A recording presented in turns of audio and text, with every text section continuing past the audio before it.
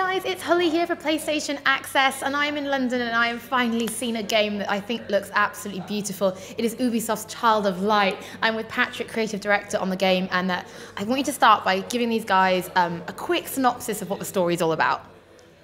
So Child of Light is a turn-based RPG with side-scrolling, with watercolor art style. So the story is about a young girl, Aurora.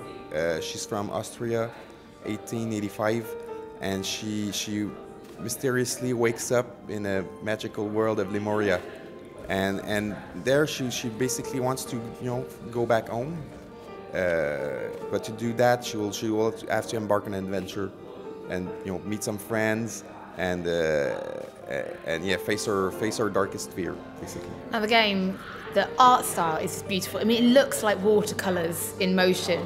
So how have you guys taken these beautiful illustrations and then made them into a game? Well, we had the technology with the engine. It's the engine from Rayman Origin and Legend. So the idea is that we can take 2D asset and put it straight in game. And I wanted to push it more toward the feeling of a painting. So if Rayman is a little bit more cartoony, this one was really about, I want to play on a living painting. So a little bit like, there's that one movie with Robert Williams where he goes and like, what dreams may come.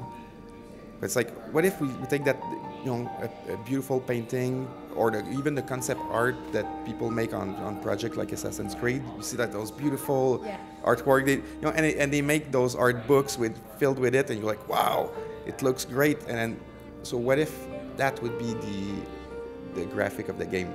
So for me, that was really exciting, and I start talking about that with other people at UB, and there's a lot of artists that just wanted to join the project. I was super lucky. We had like 3 guys that were art directors. One guy that quit the project that was going on. He says, I don't care, Pat, about that project anymore. I want to make, this is what I want to make in my life. It's like, so he's like, yeah, but there's stuff I don't want to. Anyway, so he joined the project. So you could see that there was a lot of passion from people, and they were able to put that that passion in the art. So it really makes a beautiful result. It's not just beautiful visually, the writing as well. Everything is written like a poem. Am I right in thinking that script is technically longer than Far Cry 3's script? Yes. So in terms of pages, there's more pages. So there's a big challenge, but at the same time, it was an exciting challenge. I got that idea one morning. I was in the shower. I was Do all the best thinking in the shower. Yes. Everyone comes up with their best ideas in the shower. Yeah, because you're relaxed, so the brain releases different kind of hormones. So then you're like, you know what if we tried that? So it was the first, for the demo at first. So we get like, hey Jeff, we didn't start like oh, let's write the whole thing completely. That's a big challenge, and we'll see if it works. So we had the vertical slice of the game. It's like, what if we go with literally going with a poem. And he got, Jeffrey got really excited about the idea, and we made the test, and it worked great. And the style of the game, because then suddenly, before it was like difficult to find what's the right prose. You want something a little bit more modern, or in terms of language, but by putting it like in rhymes, then it matched what we wanted to create in terms of vibe for the game. Well, it reads beautifully when you're playing. Now, the game, you've gone for turn-based RPG, which is a very old-school, classic kind of mode. But you've tried to sort of integrate something a little bit different. Now, when people are playing, you kind of get a casting time. Yep. Do you want to talk about your decisions with the battle system? Yeah. So, what I wanted to do is to make sure that on every turn I have to make a decision. So, if it's just turn-based, technically you're always just going to use the most powerful attack. So then suddenly you're not thinking every turn, you're just like button pressing attack. So there, with that notion of time and the casting, where there's an interaction period, it means that even this, the weaker attack can cancel the enemy's attack. So then suddenly that choice, if it's, because it's quick versus a strong attack is, long, then the weak attack is the best choice. So depending on the situation, then you have to make a tactical choice every turn. So for me, that was exciting, and the fact that it's not precise how we're showing it. It's a little bit like, okay, I'm going to gamble this attack. So it makes it it makes every turn fun.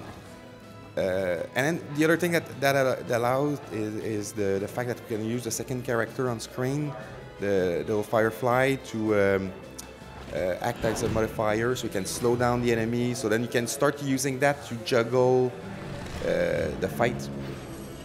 And so that's the fact that the time it for me, it gives that little extra to turn-based, and it's also an homage for Grandia 2. Yeah, I was wondering if you'd say it. Yeah, Grandia 2. Grandia 2, it does speak a lot of Grandia 2. I remember one post on NeoGAF, and somebody says, why don't anybody rip off the Grandia 2 combat system?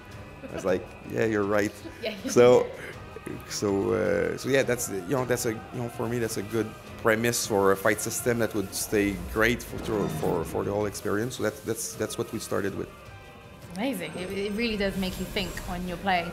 Now, you've mentioned the little firefly. Yeah. What about co-op? Because we can control the firefly with the right analog stick or with the touchpad on Visual Shock 4. But could someone pick up another controller and take over? Yeah, it's super seamless. So basically, as soon as you have a second controller that is plugged in, and then there's some interaction with it, then automatically the second controller takes control of Igniculus. You can move it around.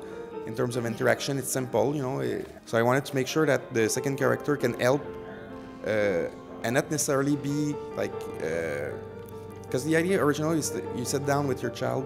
In my case, I was playing Ni no Kuni, and I was like, but I was playing Ni no Kuni after my son was asleep.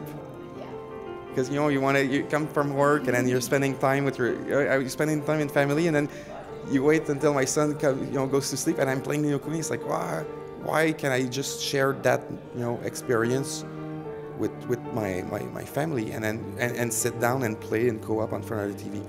So then the idea was, Mario Galaxy, it's great because you don't need to be you don't need to be super old or super experienced or good to make it. But so I wanted to keep that, but there's a sense that you can actually help. I wanted something that's more like, hey, sit down. It's going to be really, seamless, and you're going to be able to participate with me on the adventure. A key to any RPG is how you upgrade. Do you want to talk us through like the skills tree, because it looks kind of familiar to other kind of Ubisoft games we've seen before? Yeah. Well, the premise of the skill tree, well, it looks a little bit like Far Cry 3, but the idea is there's 3 branches per character, and then every character that you meet, so there's like 6 other partners, every one of them has their own skills. So there's not necessarily any skills that duplicate. And so basically you can specialize your guys in one direction, and then fight after that. You can swap to any character, a little bit like Final Fantasy X. So you're not limited to the 2 characters on screen.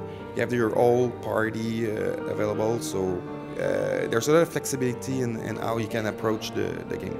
Amazing, thank you so much. Thanks. I feel like we've got a lot of RPGs sort of in common. I quite like this RPG thing going on.